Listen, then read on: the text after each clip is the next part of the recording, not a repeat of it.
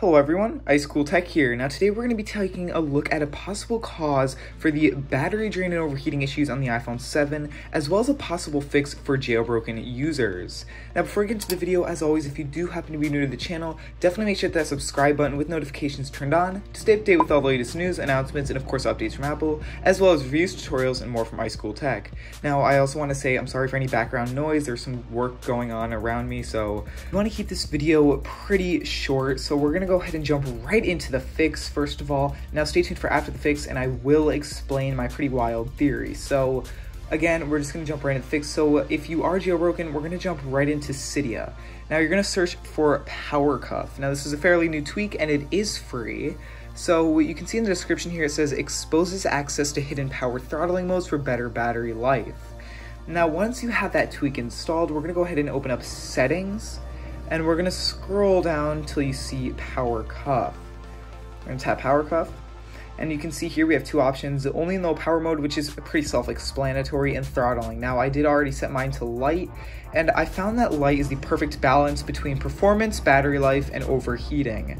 This is the specific mode that had the biggest reduction in overheating, at the same time as a little bit better battery life, and the perfect balance between those two in performance.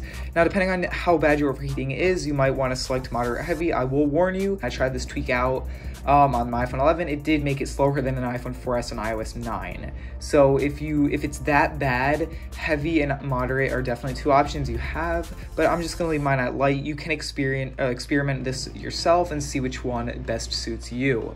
So that is my temporary fix for jailbroken users. It's very, very simple, very easy. Again, I am actively investigating a non-jailbroken fix for overheating and drainage issues. For now, that's all I have, but I will update you guys as soon as I have one for non-jailbroken users. All right, so my theory is that Apple is using what I like to call reversed planned obsolescence or just overclocking, and they're overclocking the processors so your phone has overheating and drain issues. Now, when they release an iPhone, the processor is clocked at a certain speed, so it doesn't have these issues. But with iOS 12 and iOS 13, I think what they're doing is they're purposely speeding the phones up so they have these issues, so you go out and buy the latest iPhones. Now, basically what the point of this is, they're making the company look good by focusing on these older devices and speeding them up on the latest iOS versions with the intent of getting you to upgrade. And this is how they're doing it. They're overclocking them so they're overheating and having these drainage issues. Alright everyone, that's my theory on what's causing these iPhone 7 overheating and drain issues, as well as a temporary fix for jailbroken users.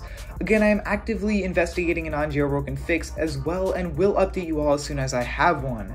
Now, as always, if you do need anything clarified or have any questions, make sure to leave a comment down below.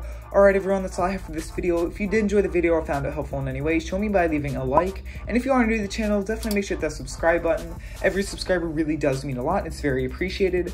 Also, don't forget to check out the IceCool Tech official Discord, link in the description down below as always. Also, make sure to follow me on Twitter using the link in the description. Thank you all for watching, and I'll see you in the next one.